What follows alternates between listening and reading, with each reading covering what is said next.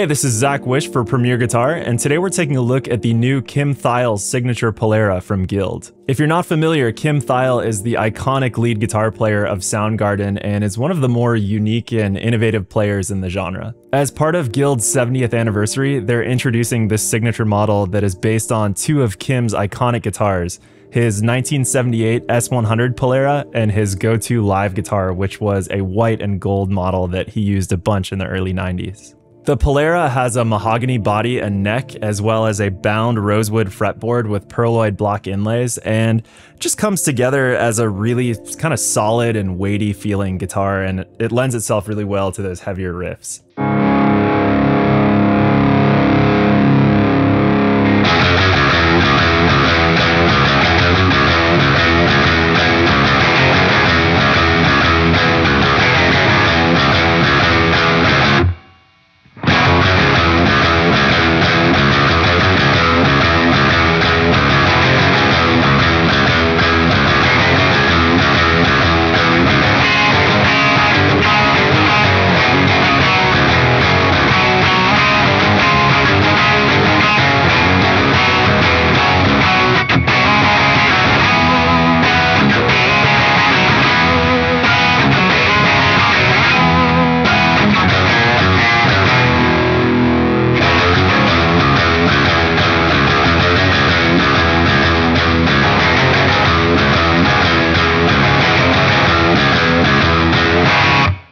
It's got the old school 70s Guild headstock with Grover original Rotomatic tuners, and to signify the fact that it's a signature guitar, there's a Soundgarden King Animal truss rod cover and a Bad Motorfinger control cavity cover on the back.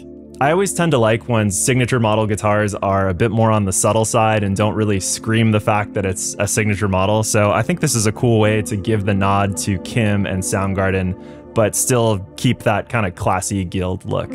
The neck has a pretty comfy D-shaped profile that is a bit on the chunkier side, but it's by no means your 50s baseball bat neck, and it still feels really fast to get around on, and I found myself getting used to it within just a couple of minutes.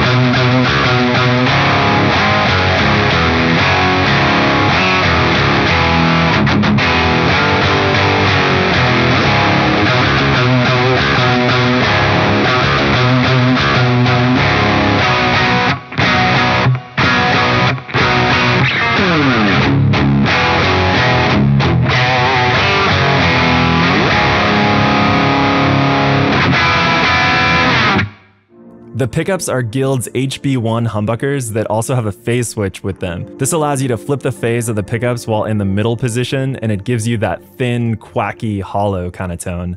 Flipping the phase can be a really cool way to accentuate part of a song or a riff, or use it as like a lo-fi kind of effect.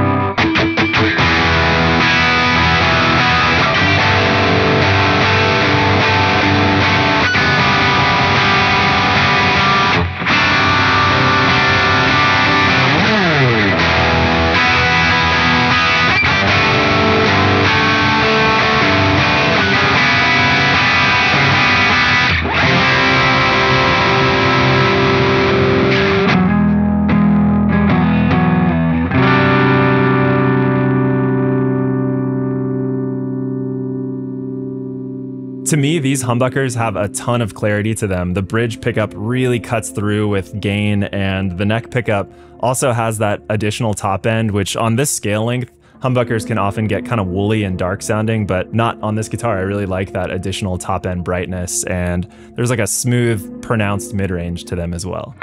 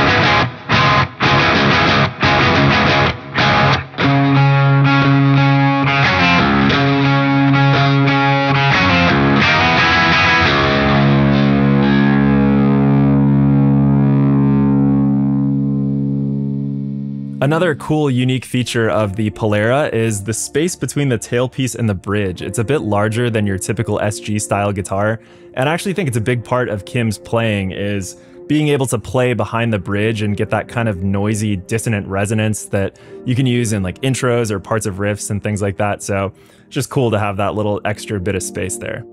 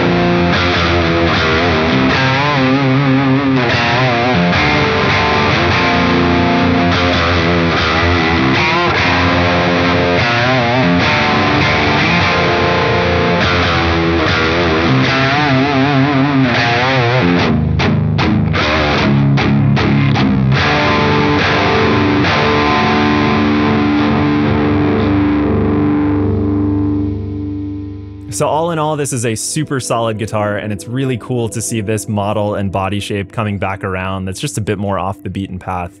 Kim Thayil is personally a huge inspiration of mine, and it's great to see Guild celebrating his legacy. This import model of the Kim Thayil Polara is available for $8.99, and for more info, visit guildguitars.com. This is Zach Wish for Premier Guitar. Thanks so much for checking out the video, and we'll see you in the next one. Take care.